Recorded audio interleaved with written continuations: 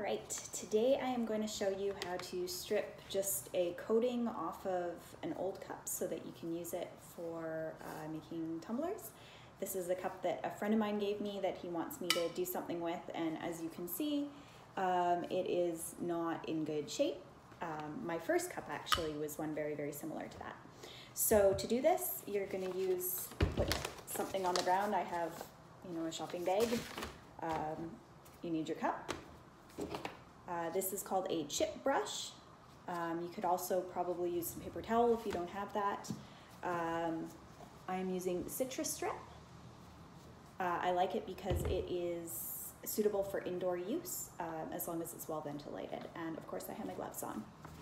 So all we're gonna do is, now this one's pretty empty on the bottom, but normally what I do is I just pour a little bit on the bottom like that, and then I will use my brush to just nicely coat down.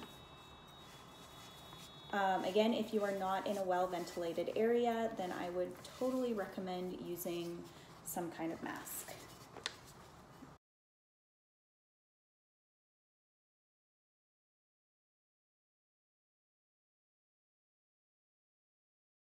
Now it's a little thin, so I'm going to add a little bit more. The reason that you do not want to use the cup like this is because that it's not giving you a good base to start with. I'm just putting kind of dollops on the top there.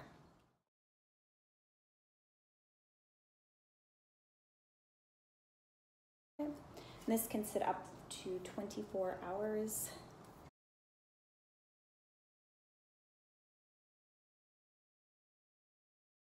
And that looks pretty good.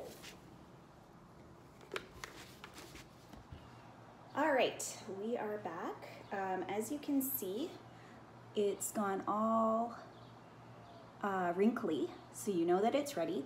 I actually left it a lot longer than 24 hours.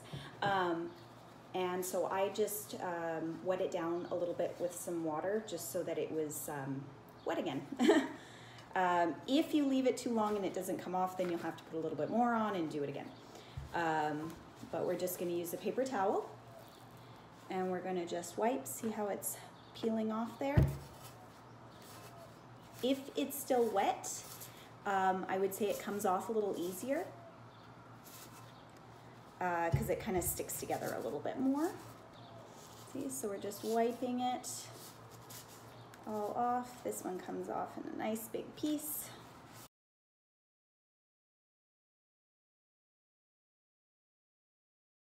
And this one, because it has, you may see it a little bit, but because it had some etching on it, the etching doesn't go away. And you can also use like a little scrubby brush to try and get any of the extra little pieces that are not wanting to come off.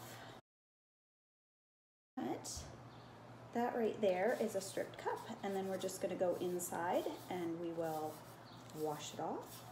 Actually, I'll probably do it in my yard because why not? All right, so I am outside. I have my cup that needs to be washed off. I have a scrubby pad. You can use another paper towel, a cloth, whatever, and soap.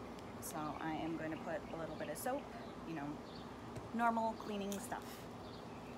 Just wet it down a little bit. Oops. Turn that on. And give it a wash. The nice thing with using a Brillo pad is that you are helping to scuff up the surface as well, making it a good base for putting your paint on. I do still suggest doing a little sanding too, just because it takes a couple seconds now, and anything that takes a little bit of time but gives you a good response, you may as well do. So I'm just rinsing it off.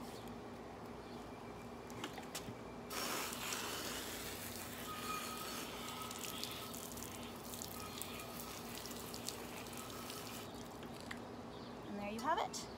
You have a cup that is ready to go. You may notice that there's some little spots that aren't quite good. That's totally fine. It is ready to be painted.